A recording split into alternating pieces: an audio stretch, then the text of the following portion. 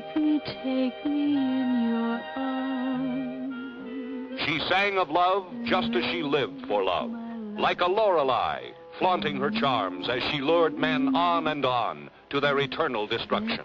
And her own husband was no exception. It's getting late. Hand me my slip.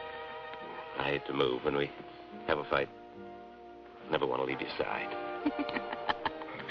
Get me some orange juice, Georgie. It's Marilyn Monroe skyrocketing to new dramatic heights.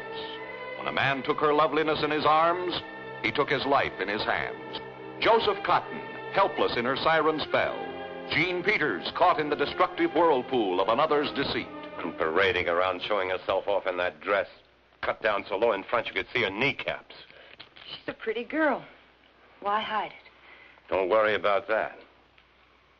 She'd like to wear that dress where everybody could see her, right in the middle of the Yankee Stadium. Smell like a dime store. I know what that means. Sure. I'm meeting somebody. Just anybody handy, as long as he's a man. But she could never be his, nor any man's, completely. And that thought whipped him into a frenzy that makes the screen thunder with unparalleled suspense. Hello? Hello? Please?